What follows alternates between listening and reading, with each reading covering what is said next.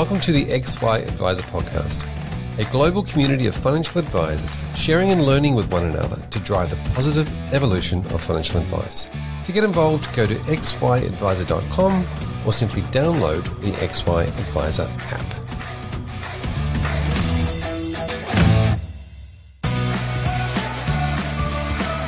Accelerating innovation and globalization trends are disrupting global markets.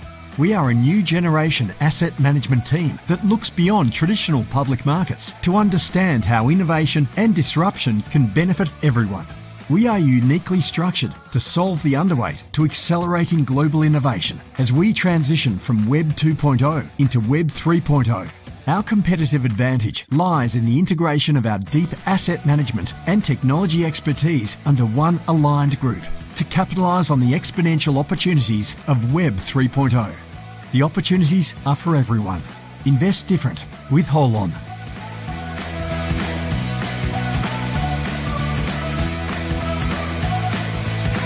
Hello, my name's Andrew Rox, aka Roxy, and it is another pleasure to be here as the host of the XY podcast. Today I'm interviewing someone who I know very well. His name is Tim Farr, and he's the Chief Operating Officer of Virtual Business Partners. Strap yourself in. There's very few businesses of this scale, and he's going to be able to have some unique insights into what goes into making a successful scale business. And with no further ado, good morning, Tim. Good morning, Rox. Great to be here. Thanks for having me. That's all right. And it is your first time on the podcast. So, it is, but not the first time you and I have spoken by a long shot. No, it isn't. It isn't.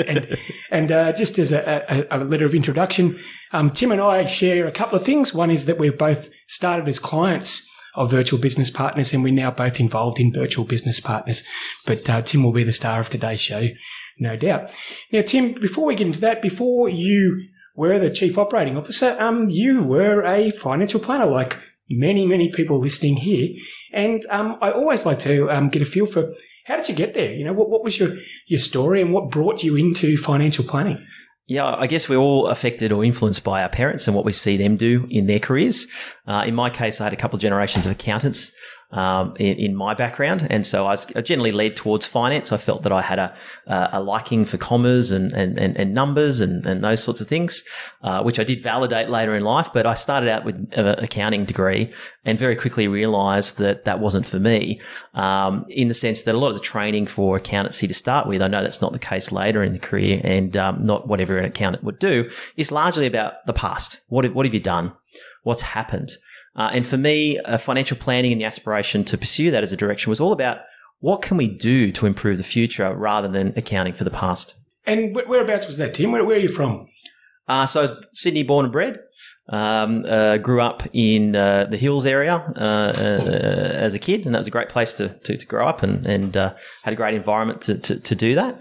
But my path was a little bit unusual in the sense that I didn't take the usual sort of career trajectory. Instead, I got married. I was very fortunate to find my soulmate early on in life, and that sort of, as it does, it tends to style the sort of things you do. So, I remember sitting down with my wife at the time and going, you know what, I could probably just be as happy as an architect or an engineer or a financial planner. So I remember actually making an intentional decision to pursue that trajectory. And back in the day, I think I started out with, it's called Integratech. They became Tribeca and then became what we know as Kaplan today. And so studying the industry outside of the industry was really challenging doing that independently. So just on that, you were working as an accountant, or you just finished your accounting quals and you decided to jump into financial planning? What year was that, Tim? Completely different career. So I think it was the year 2000, around 2000, 2001. So that I sort of made that intentional decision. And I remember, lining up for every job application as I was studying. I was looking for a different direction to take. In fact, I had a big, thick file, about 140 job applicants I was using through recruiting processes and just getting nowhere. So back in those days, I actually looked up the FPA website. I found, businesses in the area that was appropriate to work in. And I actually just literally went door knocking and said, hey, look, I'm not ready now, but you might be ready and I might be ready at some stage in the future. So I found that really direct relational approach was far more effective in striking and creating those opportunities back very early days. And so you completed Kaplan. What was it back then? Was it the diploma of financial planning? Yeah, the diploma, which I think is now like the advanced diploma because it was 8 modules. That was the sort of the full thing. And so I started working in a practice. And I literally was the guy who emptied the bins, made the coffees, did the funds research that now we have 400 people do. I was the guy that was ringing the cold list of clients that no one had spoken to for 3 or 5 years, on behalf of the advisor. And then I worked my way up to associate and so forth. So I sort of had that great experience of going in the ground level in financial services. And I think I look back at that and as much as it was sort of a hard slog to get through, I think that's really given me a great understanding and appreciation of what the financial industries is at the ground level, and also the things that we ask our team members to do in supporting businesses. And knowing you now, it's also moulded the fact that you're very keen on the best, highest use, and probably very early on, as much as emptying rubbish bins and calling and sitting on hold to product providers was fun. It's probably not something you saw yourself doing for the rest of your life. No, but look, I look back at that time and I go, ringing those clients and trying to get engagement was a great life experience to build resilience and also sales and relationship building. Because I knew that if I got through 9 no's, I'd be just as grateful for the no because I knew I got a little bit closer to the yes, someone who's happy to engage. So, and I think that's the approach I still take now, 20 years later. Go, okay, well, got a no now, but I'm one step closer to getting the right outcome. It sounds like the sort of comment also that's made by a father. So you've got a couple of kids, Tim? Yes, I've got a 12-year-old and 8-year-old, and I think they teach you just as much as you learn in work. So it's great having them going through that high school experience now, as well. But there's some couple of things I suppose you learn as being a father. In the same way, when you get married, that tends to shift your priorities. So too does being a dad, and that they're all good things. Absolutely. So after you've started in your financial planning and you moved to associate advisor, which, by the way, is now an actual role. Back then it was more of a vibe. Whereabouts was that, and how long did you do that for? Yeah, so I was working with an A&P aligned practice in Liverpool, actually, originally, because when we married, that's where we relocated at the time. It was a practice that was close nearby. And in fact, I remember being tasked with this thing called paraplanning that we have today, when paraplanning didn't even exist. Well, back then it was for planners in Parramatta, to be brutally honest. So I remember sitting down with and sort of being tasked with, well, look, how do you make this roll? How do you make it work? What do you do when there was no guidance or technical support or even a thing called paraplanning? And so that really was the requirement to move to an advisor back then, and then build someone behind me to take over what had been created in that capability. So I worked there for a number of years. Long story short, there was a bit of a succession plan that didn't work out particularly as everyone would have expected. That's very rare out there in financial planning, Tim. No one ever says that on the podcast. No. But that was a great catalyst because I remember speaking about being a father. We just had our first child, Chloe, my daughter, and I went to my wife and said, look, hon, is it okay if you feel I step out on my own? Perfect timing. And to her credit, she said, yeah, why not? Absolutely. This makes you happy and I can support you in doing that. And that's exactly what I did. So at that point, I had an introduction. I was fortunate enough to go and sort of, build a capability alongside another planner, Michael Langtree, over towards Hurstville at that time, and then later Sutherland. That was a great time as well, and learnt a lot of things along the way. I think all of us, Roxy and I have talked about this as well in various meetings. If all of us reflect on our experiences to date and you asked, would you do it the same way? I think we'd say a resounding. Well, I think I haven't got a choice, have you? You say, yeah. No. Potentially you might learn from life's lessons. And I think that's the difference between wisdom and knowledge, really, isn't it? Absolutely.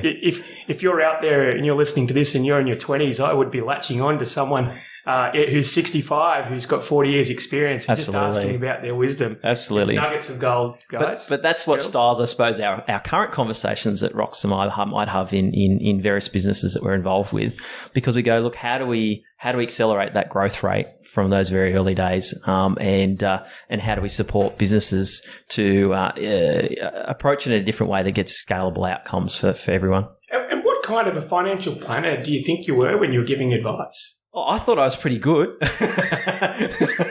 That's what you mean. But maybe elaborate on that. Maybe a bit more around that, please. Yeah, sure. So when I looked at financial services, there was a couple of things. I saw that most businesses that wanted to be everything to everyone really struggled, particularly when they didn't have scale. So very early on, I at least had concluded that I needed to focus my attention on specific areas. So for that reason, I largely focused on corporate superannuation, working with ASX listed businesses, etc. To create appropriate employment plans through corporate superannuation. And look, whilst that model's been largely abolished, in many respects, it was the greatest way for people to access affordable financial advice that was funded through those group arrangements. So I'd go in and I'd do basically speed dating with 20 clients for a day, run the education seminars, which a number of people in the corporate space would do for a period of time. But the other thing I also came to realize early on is, and this maybe goes back to the accounting aspect and my passion for business, but I concluded that for business owners, the way to improve their financial position, many of the strategies that are applicable for pay-as-you-go or personal financial planning just doesn't have the same degree of impact for those that are in business. Those who own businesses, the best way to improve their personal wealth was, in fact, to drive the performance of the business, which both increased the profitability and also the valuation to them. So for that reason, I went down a very unusual path. I think at the time I was only one of 6 advisors in that particular network that were formally accredited for business advice, specifically across all of Australia. And then my focus largely became on business advisory, running, conducting valuations, and working then in a sort of a chairman capacity to bring the right people into these businesses to help drive for the goal of driving their personal outcomes. So after a period of time, and sort of how I did that for a number of years, I then realised that that I should look and focus on the business aspect of it. I made a decisive decision to do a few things differently. And just before we move on to sort of your pivot, you mentioned about the employee super and that education and that sort of gateway. You're not the last person who's mentioned that. In fact, a few guests in the last month have mentioned that, and it kind of was an unintended consequence of regulation. But there are now definitely companies that are in there filling that void. And in fact, one of the co-founders of XY, Ray Jarmus, he's working with a company called Employment Hero, and it's just gone from strength to strength. So there's a real demand for that. And I think that's something that advisors will potentially get back into, although it might be in a different way, because it's an advice on scale that potentially Australia needs. Absolutely. And back to that point of it's really about financial literacy. If I look at financial planning, ultimately it's about clarifying goals, but also you want to increase the literacy of the clients you're working with. So those sorts of schemes provided through employment relationships, I believe that the validity of those services is just as relevant as what it was 15 years ago today. And businesses who are actively looking to engage their people and culture to drive team engagement should definitely be exploring means in which they can provide financial literacy programs as part of that experience through those different models and some of those avenues you mentioned.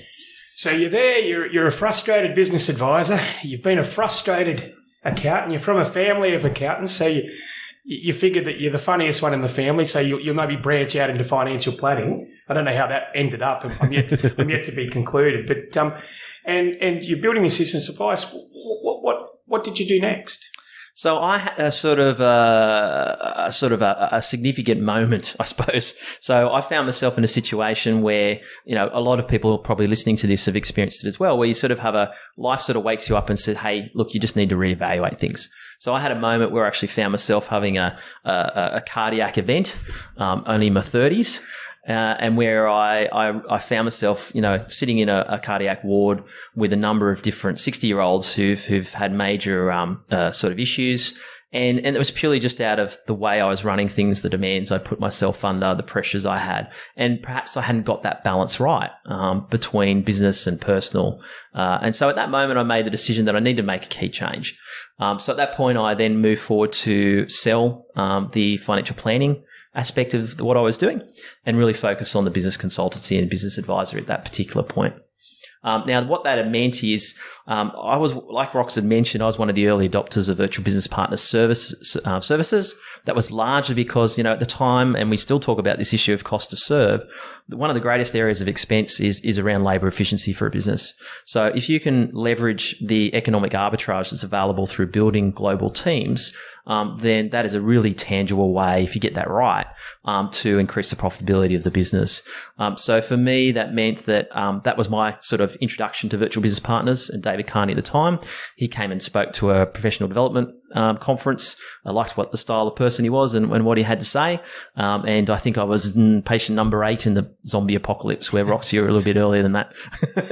and what did you have your so early days when you were looking effectively to leverage your time, and the way in which you speak about it now is very much a seasoned veteran looking at the whole thing. What kind of tasks did you get them to do? What did you not want to do again? Yeah, so I concluded that being in business, the challenge is if you're both an advisor and trying to operate a business, it really limits your ability to scale, because the business is relying on you for revenue, and that competes with the various responsibilities you have in business itself and the ability to scale.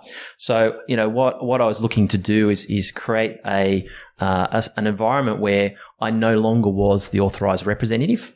I no longer was actually client facing, but instead focused on building teams of people who did that instead. Now, one of the interesting things that happened at the time, which really styled my decision to move out of FP, is my licensee actually wouldn't allow me to make that transition.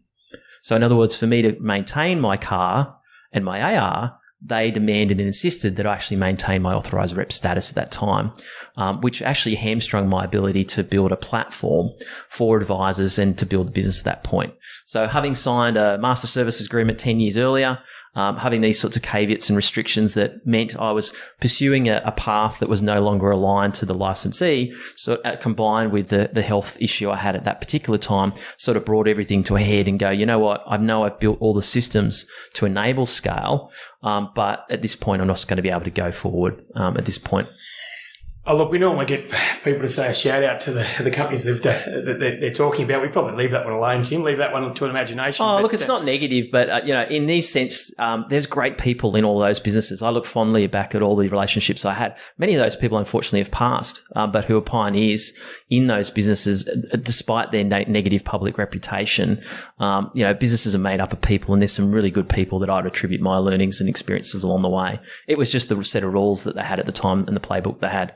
And what I was hoping to do now is just change gears. And look, a big excitement for the reason that I wanted to talk to you today is just the unusual position you've found yourself running what possibly is the largest by headcount financial services business in Australia, and just getting some key observations.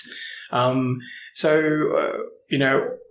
business that you're in, that I'm very familiar with, maybe give us a bit of a feel for what it is. Yep. And from a financial planning perspective, and you're kind of like the keeper of all secrets. You're across all licensees, you're across all tech.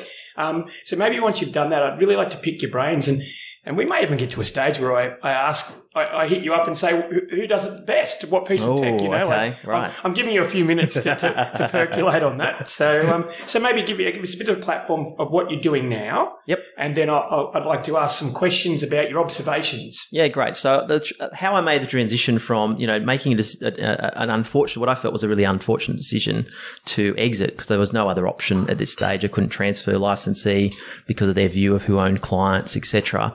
I just pursued the business consulting. At that point, Virtual Business Partners had some dealings with me. They knew of who I was, and they had asked me to come and drive building paraplanning capability within the business, initially as a consultant, and specifically. So I went into that business with the express intention of scaling and creating a scalable advice delivery business in paraplanning. When I looked around at the market at the time, the models that were typically used around pay per use and licensee specialization, I couldn't find any examples where that actually scale on any significant level. The nut I really wanted to crack is, like, how do we serve and provide exceptional advice as we look at financial planning? a lot of the constraint, even though we're losing financial planners at a fairly alarming rate, the main sort of sticking point for much advice production is the generation of the documents themselves. So, even in the paraplanning function, that as a resource is quite limited to obtain the right skill sets at an appropriate cost that makes that appropriate. Now, in the role that I have, we don't ever seek to replace paraplanners that sit in businesses. In fact, we're very much looking to create a career platform for them to move into more leadership of the teams we put in place rather than replacement of. And as Roxy would attest, I've heard you say before, spending EBIT becomes pretty addictive, right? So, so if we're driving that for businesses, then they're only going to invest more in Australian resources and teams, as we've done ourselves, and I might touch on that a little bit later. Around that. So I came into Virtual Business Partners, and I was really thrilled that through the team, of course, it's not my own individual efforts, we were able to go from 0 to 100 paraplanners in the space of 12 months. Wow. And was there any particular AFSL that you worked with, or maybe give us an idea of the early days? Yeah, so the early days were pretty hands-on. It included me sitting alongside paraplanners, looking at their strategies and the documents they were given. And to their credit, you hire the right people, you train them and provide the right tools and support. It's incredible what people can provide. And particularly in this case where we created a large core group, you bring any new person into that environment, the speed of learning and the culture that's created is just electric, absolutely electric. So in the early days, the business that in Virtual Business Partners was largely AMP focused as a legacy of where business activity had started. And also, as anyone in the industry would know, AMP's usually been slapped around with enforceable undertakings and the like, which means they've had to get very, very clear and explicit about their policy. Now, I'm not going to go into what opinions people might have around those policies, but what it means is AMP had to be very concise about the standards and the advice standards. And we knew if we built them to those requirements, we could satisfy a number of licensees. Bearing in mind that one of the key goals for the paraplanning function was to create a licensee agnostic offering. And again, part of that scalable issue was there might have been an RI advice paraplanning capability. There might have been, some other licensee. But how do you actually create a genuinely agnostic capability? And the answer to that was really around, well, they're all playing by the same rule book, but it's just their interpretation of those policies will differ. So as long as we, typically you think about, if you do all things to all people, you become the master of none, right?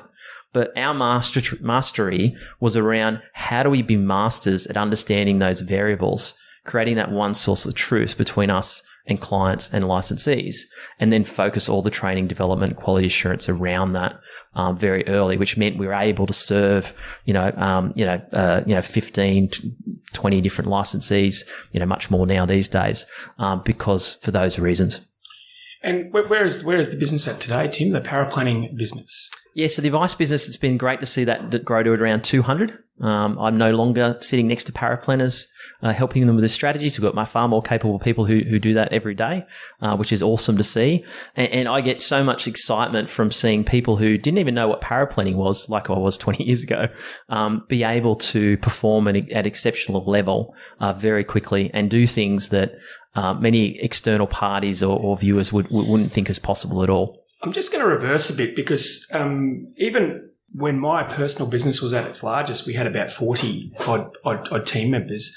The numbers you're throwing around are quite large, and given we've had 2 years of COVID, and it's very unlikely you've been in the same room as many, if not all, of these people. How do you manage that scale of operation? This is coming from a bloke who had a cardiac event 15 years ago, and we don't intend on that happening again. No. So what have you put in place to do that? And how do you, just things like the education, the main thing I wanted to ask about was how do you run a business at scale without dropping dead? Yeah, absolutely. So I was fortunate the Virtual Business Partners had a great platform in terms of hiring and recruitment and those things, and so as a business within a business, I suppose. That business now is 850 people. We'll grow at another 300 people this year, and that is quite comfortable in the sense that we want to make sure that advice delivery standards don't drop, and we're quite confident we'll be able to do that. In terms of what makes the difference. Well, I think, when I looked back at those experiences, it was largely based on pressures and stress that I placed on myself. I had actually nothing physically wrong with me. It was purely my state, my ability to balance load, and also realize that a lot of the deadlines I had in my mind were often ones that were self-imposed. So in a lot of cases, I just had to let them go, be better at prioritizing. But in terms of how we make that work, there's a couple of pieces or pillars that are absolutely vital. The first one is the right cadence.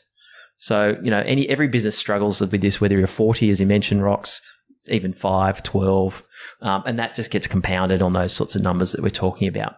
So you really have to double down on cadence of communication. Just to be specific, what do you mean by that, Tim? Yeah, so these are very, very clear meeting rhythms in the business.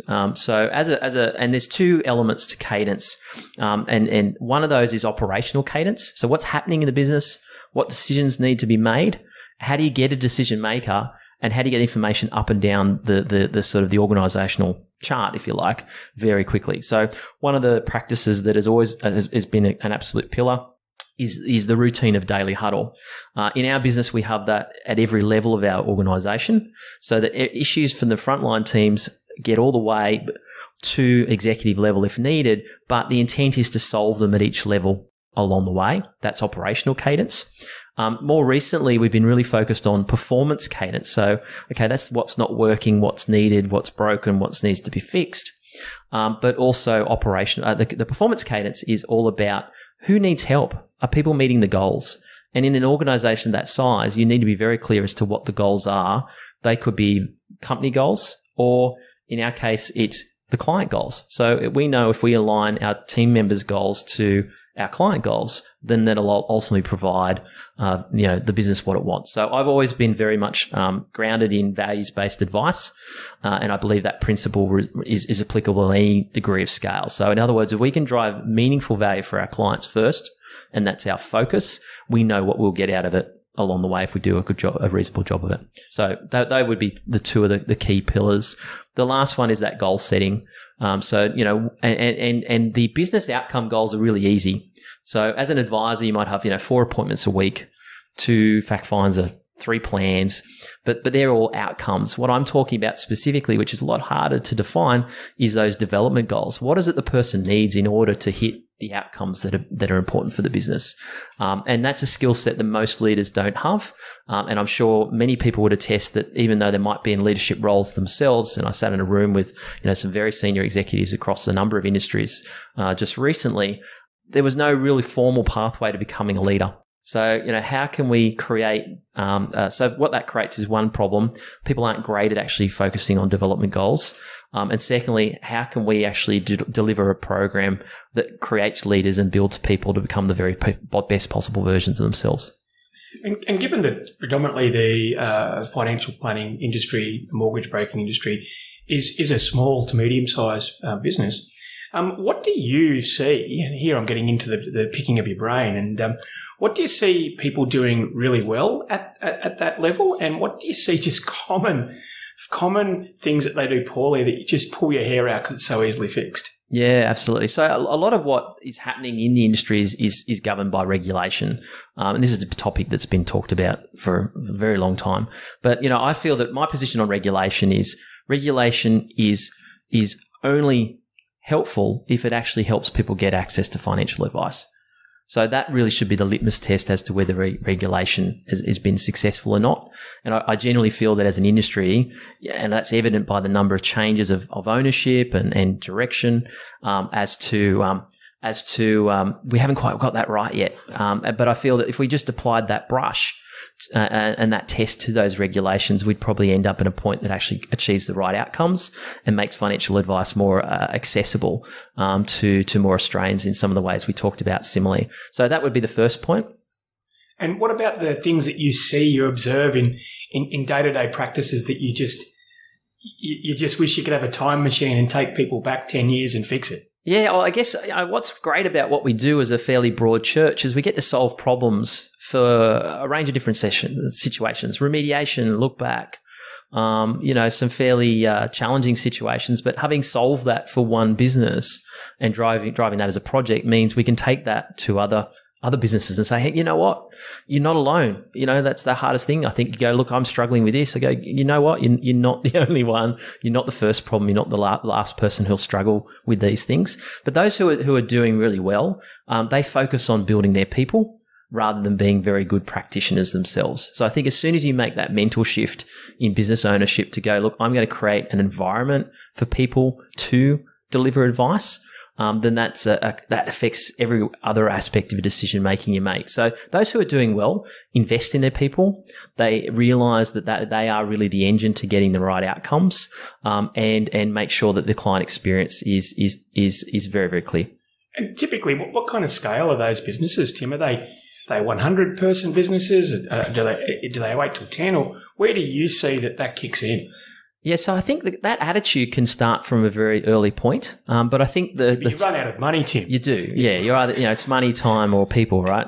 So I think that can happen. That happens as soon as you get a practice manager or someone who's actually focused on something that's not operations itself. And let's define what your interpretation of practice manager is, or general manager, because from our previous discussions, you're very firm on this. This is the turning point in a business, going from being a business that works you to a business that you sort of you own and manage. So what do you define as a practice manager, and what roles do they have, and what part do they play in a progressive scaling up financial planning business? Yeah, excellent. Great question, Roxy. So I think all of us would easily agree to the concepts of a front office. It's your front of house that's seeing clients, that's engaging in advice delivery, and also back office, which we've touched on before. It's your administration support.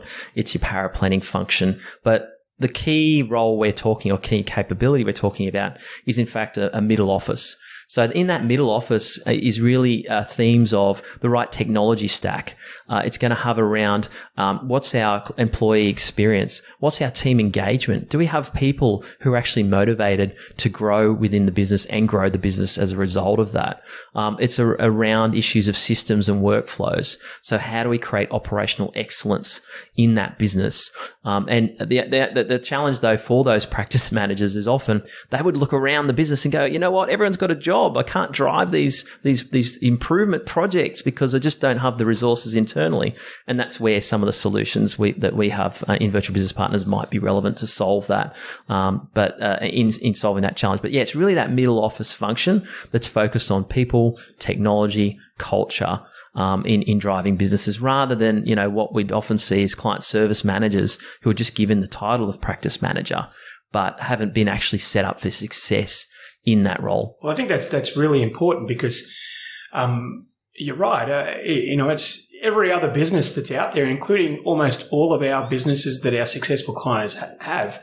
The most important people in the business are the general managers, the connectors, logistics, the people managers. And in financial services, quite often, as you say, it is the role of the head of the operations team or the head of the admin team to step into that. But I just see a real failing in all of the education streams, all of the development streams in our industry. And just what I mean by that, there's plenty of CPD points for advisors. There's plenty of paraplanners. Life insurance companies will run great courses for people in the back office and operations. But there's just that kind of general manager who effectively is running the business of the business. There seems to be a void there. And yet you've just rated it as the most important person in the business. So where do you see the industry fixing this? Yeah, 100%. So I think at an early stage, you're going to have a capacity wall. So you're going to run into, I just don't have enough capacity to deliver. But the next sort of challenge or barrier to break is one around complexity. And so that complexity, so the way people tend to solve this, Rox, to answer your question more specifically, is we're seeing a great deal of mergers and acquisitions across our industry of people that rise to that middle tier of advice business as a means to solve that or to gain access to talent in this middle office capability. And is that being led by licensees? Is it being led by private equity? Is it just being led by the realisation that that profit can only come through scale? What do you see is leading that consolidation? I think it's all of those things. But to be more specific, we've got licensees withdrawing from their traditional business models. And also moving, which I think in many cases is great for the industry, is to be capital enablers through the provision of equity, to allow, those who are good operators across their network to achieve that consolidation. So I think that's definitely one part of it. The second part of it is, I don't think, you and I, if we went back we tried to start again as a single advisor, be incredibly challenging compared to what it was 15, 20 years ago. So I think that secondly is part of it. It's just the complexity of it. And then thirdly, I go, maybe you can start, but can you scale profitably? And as you said, stay sane along the way. And I'm not sure the answer to that is a resounding yes. I'm not sure financial planners start sane based on my friends in the industry. But no, you're correct. And you mentioned before things you touched on: tech stack, employee experience, workflows, operational excellence. Given that you're across literally hundreds of practices, now's your chance. What do you see? And you don't have to name the names because I know that you're involved in everyone. But what do you see when a tech stack works? And what do you see are the common problems when people put together a tech stack? And feel free to shout out or not. Yeah, absolutely. So I guess we're fortunate to have worked for the licensee as well as the practice. So we have been the delivery engine in licensees. And it's some of the mid-tier licensees, we are the licensee in terms of the services we provide. So I think in terms of tech stack, I think the common pitfall that most people run into is they look for the technology to solve the problem. But often the technology stack is often a black box. It's something that has to be crafted around your workflows. So instead, let's start at the right place and go, look, what is it we're trying to achieve? And specifically, there's 3 problem statements that are very clear across the industry. I mean, there's lots of problems if you read much of the publications, and hence why I'm so aligned to the XY Advisor value proposition, which is all about positive change of advice. I completely agree with that. We need to be talking more about it. There needs to be more noise about its opportunity. So when we come to the 3 problem statements, the first one is about sales cycle. So how long does it take to engage a client through to actually providing advice? And in many cases, when we did some research around this, the larger businesses, their sales cycle increased. So sorry? Larger businesses increase the amount of time it delivers advice compared to smaller advice businesses. So that was a really interesting insight, which led us to, fully understand that that's that complexity wall. And that's to do with the fact you've got more people involved in the file. So if you're a follower of lean principles, it doesn't take 30 days to produce a piece of financial advice, as the sales cycle would suggest. It's not 30 days of effort. It's 30 days of time. So where do you target the periods of time where that file is idle? It's about getting waste. And so for financial advice, the wastage is idle time when it's sitting idle, not doing anything. And it's also how effective is the handover between each of those roles? Does the next person in the operational chain have everything they need to do to move confidently forward? So that's the first one. Second one is around client experience.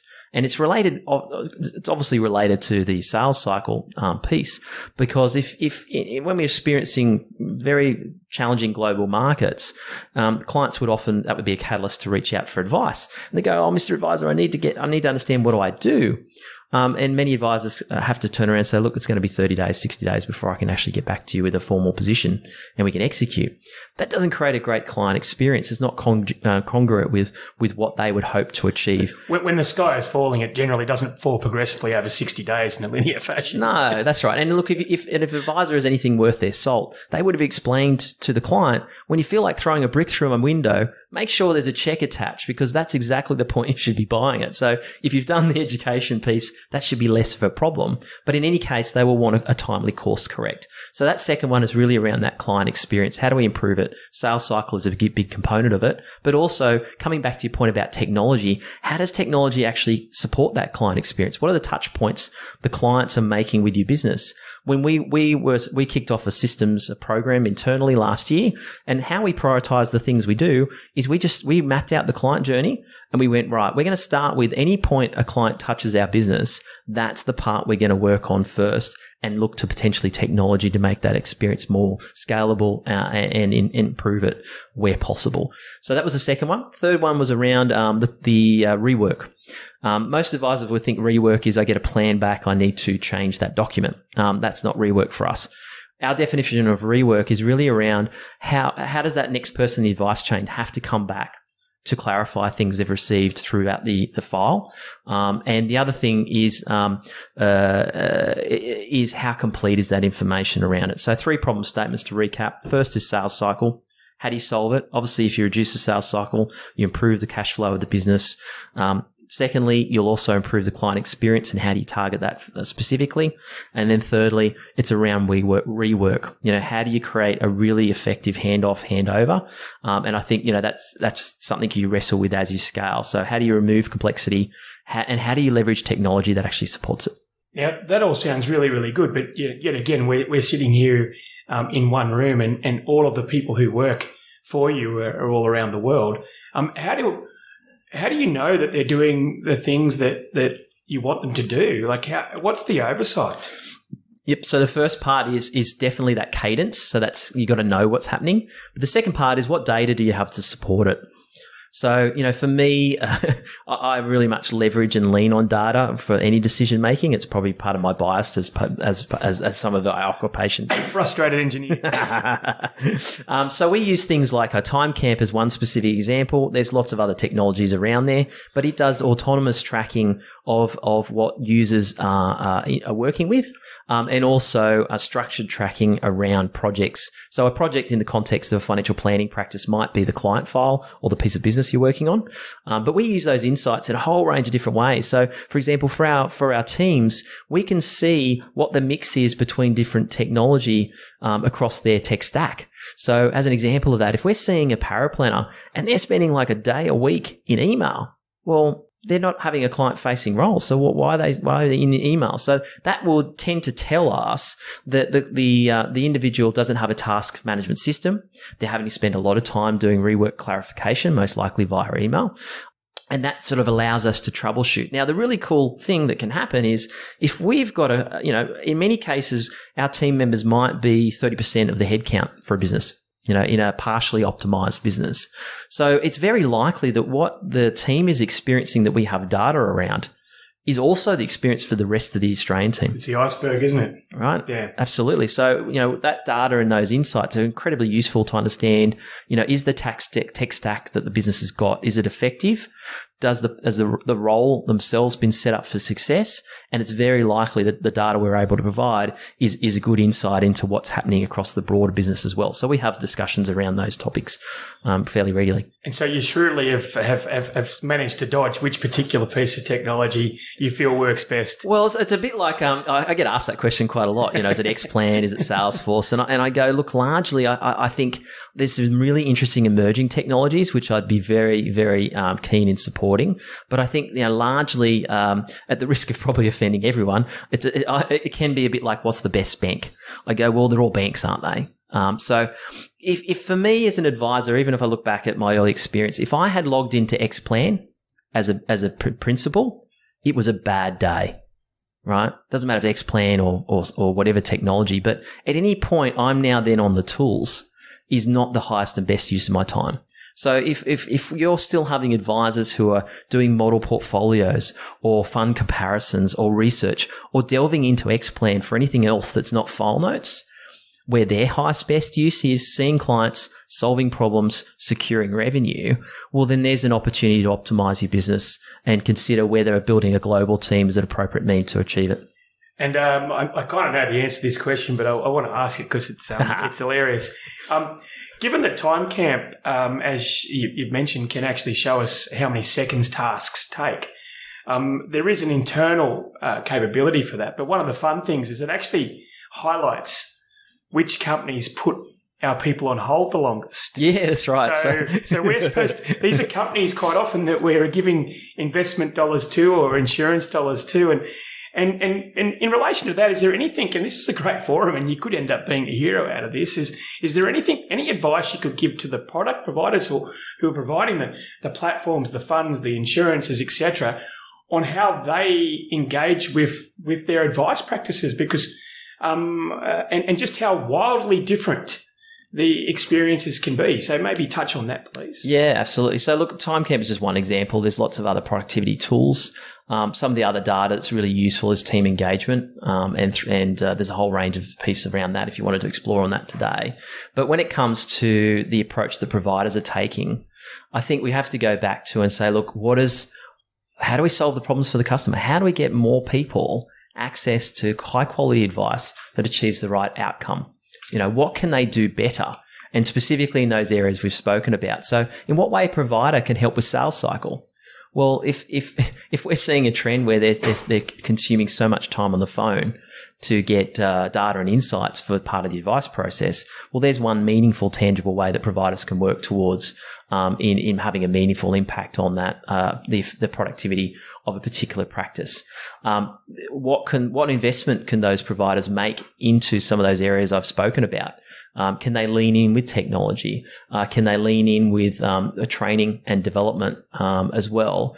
Or, make sure we've got the right mix of support. As we've seen margins squeezed on licensees and product providers, a lot of the great people that would often be interacting with your business to talk about these things, even just to be a sounding board, have actually been removed. Your PDMs, your BDMs, and those sorts of things. So how is it that these providers who do have the benefit of scale, work alongside these businesses in some of these areas? And it's just frustrating that companies that are open for business and wanting the financial planning industry to support them still are running a half an hour average wait time to be spoken to. Yeah, it's a real paradox. Yeah, and it's just data, so there's got to be better ways to gain access to it. So I think, let's agree on a common set of problem statements, and it'd be great for the participants in the industry to focus on them specifically, and then turn to very pragmatic solutions for things that are within our control, because there's no point shouting at the wind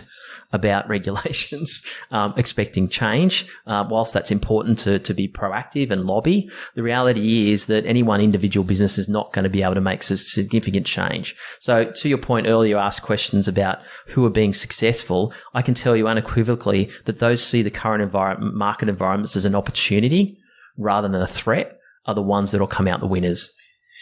And let's just talk more about the business of the scale of the business as far as so many people. When we're talking about people and culture, what tools do you recommend, or what tools are you using to help run that are actually working? Because there's a lot of ones out there that say they can do things, and there's people out there who will pay their SaaS contracts and whatnot. But have you got some firm opinions around what does work? Yeah, absolutely. So we implement in our business a particular technology called Culture Amp.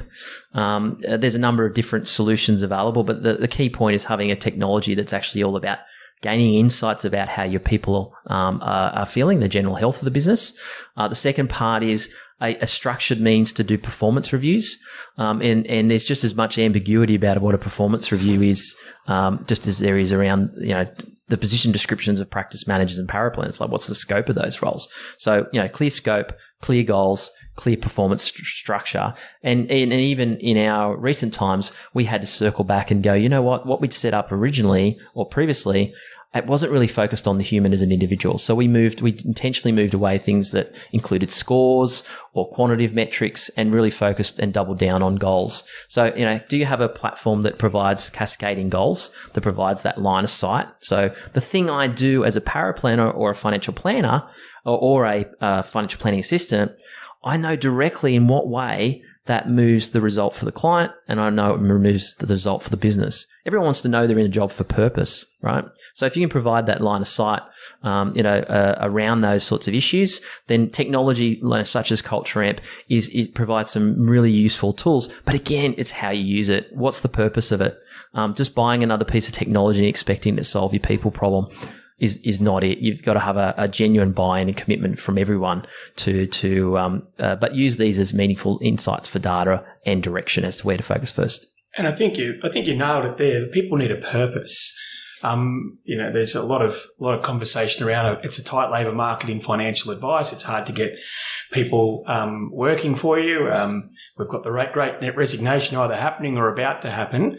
And I totally agree. I think that the people who work for you, regardless of what role they have, all want to know what their effort for that day has done and how it's helped the client and how they've derived utility from it. So making that connection is critical. Yeah, particularly for A players. So if you're looking to have A players in your business, they will want to know how they're performing. They will want to have structure around what they should be doing and whether they're hitting the mark.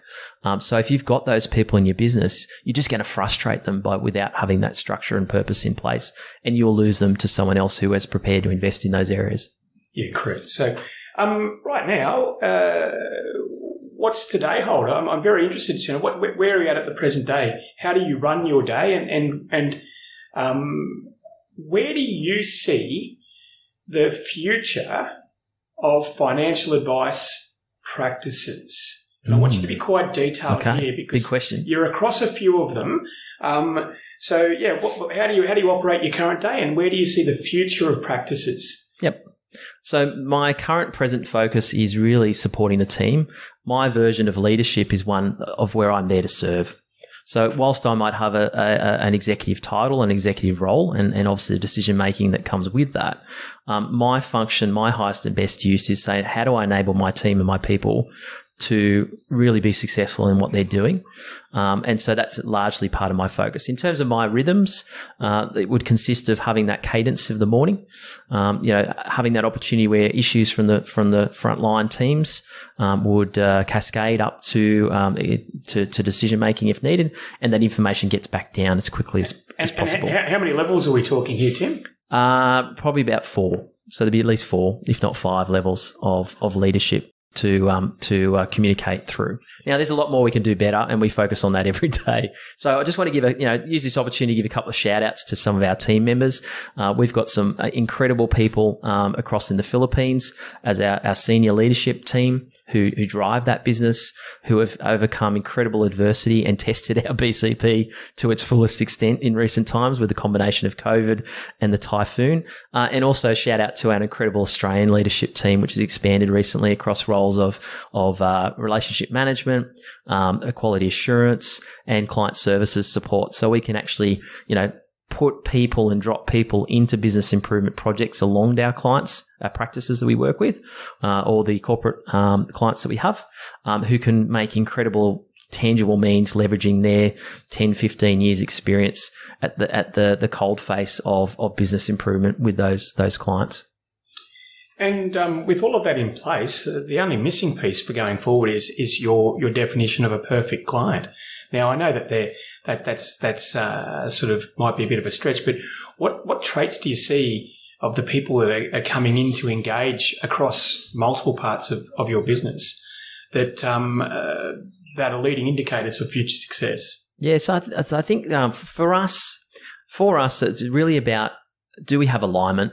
So does the business generally have the same values that I've expressed today in terms of their people, in terms of solving problems, being prepared to invest in those problems. And also there's a degree of vulnerability, I think, that's needed in any genuine partnership where you go, you know what, we haven't got this right. And both parties need to be able to say that at a time as you wrestle with these different challenges. And then a very clear, open commitment to rally around them in different ways. People, the business of people is messy, and everyone's in the business of people. So, I love that comment because sometimes I think we like to overplan things, but Mike Tyson used to say, and I'll probably get this wrong, but everyone has a plan until they get punched in the face. And I feel like that's how financial planners work. They get up in the morning, they get going, and then there's an email or a phone call and they've just been punched in the face. Yeah, and that's a great way of describing. If you follow Covey at all, he would talk about the whirlwind versus the strategic or your wildly important goals. And I think, a business has to be intentional about pursuing strategic improvement, and deliberately putting aside the whirlwind distractions, for both themselves as senior leaders in the business, but also creating that same structure and rigor for their teams as well. So, our ideal client, someone who's going to benefit from this the most is where you've got that some degree of middle office in place. You've got some degree of practice management or general management in a practice business, specifically. You have realized there is both a capacity and a complexity challenge in the business. You've probably leveraged or tried a number of different avenues. Maybe you spent a fortune on technology at some point, only just to realize, you know what? It's just a box, right? So for us, we're very much people plus technology will get the right results. So how do we help support that people strategy or help you define that people strategy? And then how do we leverage best practice workflows? Because bear in mind, BBP as a business has been in global teams for 8 years. We never had the luxury of being in an office together.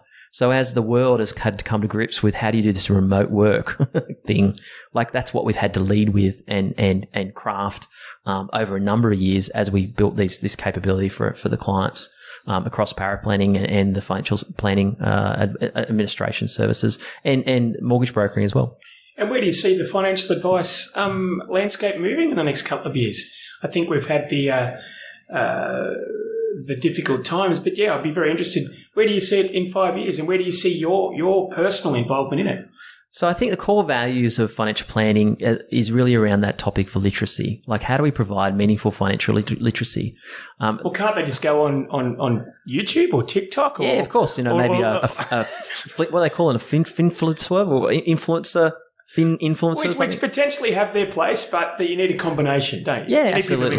Absolutely. Yeah. So, it's about scalable advice. So if I look at, say, even on the XY model, it's all about creating the right community, the right forums for connection to occur, even if not in a physical sense. So, how do we create that experience for potential clients in the market? The other element of it is very much around, I think largely we've failed in the public eye to create a profession rather than an industry. So I shared an example of accountancy previously. That's very much seen, rightly or wrongly, as being a profession, one of particular standing. Why do you think we failed? Well, I think two parts.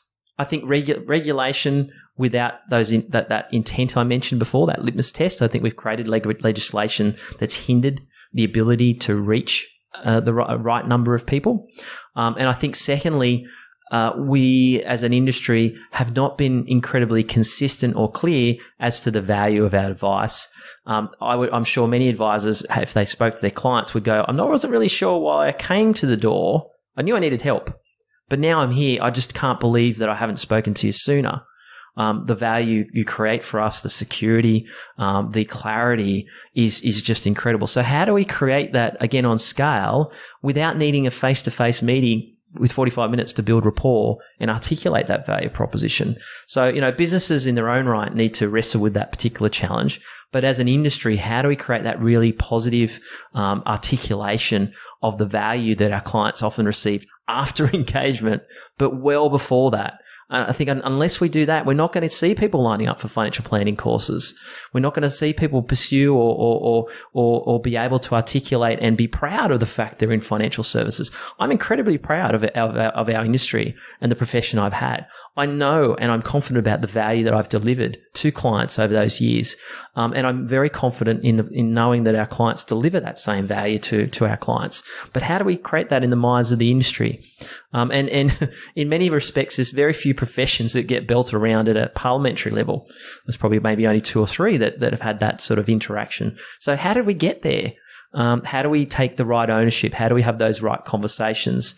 And how do we create that education as to the market of what we do and also the decision makers? Because in many cases, if we're not making the decisions for the right reasons, we're not going to get the right outcomes. So can we have a clear voice? Can we have a consistent voice would be some of the answers at a higher level, Roxy, that I'd say. Thanks, Tim. And look, I do speak to you regularly, but I did want to get a bit of an articulation of sort of your thoughts and opinions. It's been a real pleasure today. I know that you probably weren't the keenest to start with to come in, but I thought, well, I'll tease out some insights. And if anyone wants to learn more, there'll be about Tim or what it is that he does. There's links there in the attachments, and they can look him up as well. But Tim, on behalf of of XY and the XY podcast, and everyone here and all the people listening. I'd like to thank you for your insights and wish you a very good day. Cheers, mate. Pleasure. Thank you, Rox.